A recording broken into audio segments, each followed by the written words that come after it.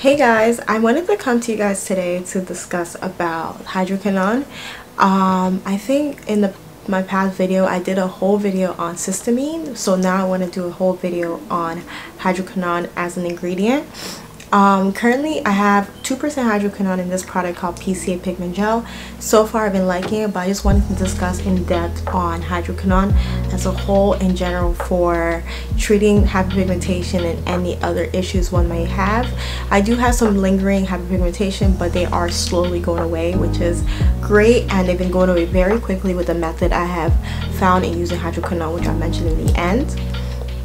So currently hydroquinone is a gold standard when it comes to treating hyperpigmentation, especially for women of color, because treating brown spots or dark spots on women of color can be especially it can be a heavy task to treat, and some of the other ingredients which are listed in treating hyperpigmentation might not be as efficacious on women of color, and for women of color who have had lingering dark spots for like more than 2 years, 3 years, and just are trying to get rid of it.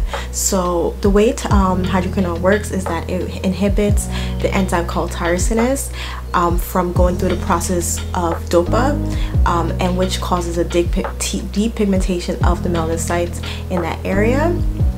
The reason why hydroquinone has gotten a bad rep is because of 2 reasons.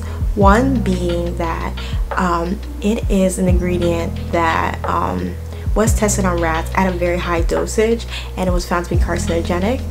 Some countries such as UK and Europe, Japan and Australia, I think, have actually banned this ingredient, but I'm not completely sure because I have seen people use it in those locations, but they have banned this ingredient from being used, so you're not going to find it over the counter in these countries.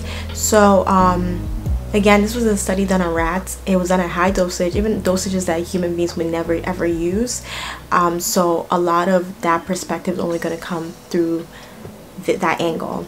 Another thing is because in countries like Nigeria, people do use it at a very, very high level. We're talking about 20%, 10%, 8%, which is not regulated. 4% is the maximum cap when it comes to hydroquinone. So anything more than that can cause a lot of damage to your skin and can cause issues like acronosis, which is a blue-black pigmentation on the skin.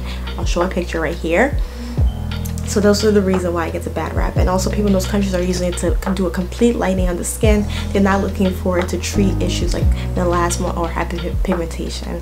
So that's where hydroquinone gets the bad rap when it comes to treating pigmentation. So there was a formula called Klingman formula, which included tretinoin, hydroquinone, and corticosteroid, and it was used for years, but that can be very irritating over time. So a lot of people have looked at other ways to get the same results but without the heavy irritation. There is a formula called Triluma. I think it's a tretinoin and hydroquinone formula put together, and it's pretty expensive, but sometimes insurance can cover that formula. But the way I began to use it, which I will mention today, is that I'm going to be using hydroquinone in this 2% PCA pigment gel on my specific dark spots with a Q-tip. I'm not doing it anywhere else, just where my skin needs it. That is very, very important. I'm using this product for 3 months, 90 days off where I'll use alternatives, but I'm using this product for 3 months to get some form of result, and then stop using it for 90 days and come back to it. And the way I use it at night is I apply with a Q-tip, take my Retin A, and apply over my face. I use this both morning and night, but very, very sparingly. I'm applying a thin layer on where I need it, and that's very important. So I think that's pretty much it when it comes to hydroquinone. Do ask your questions if you have any when it comes to this ingredient, and I'll be happy to answer them. So bye for now.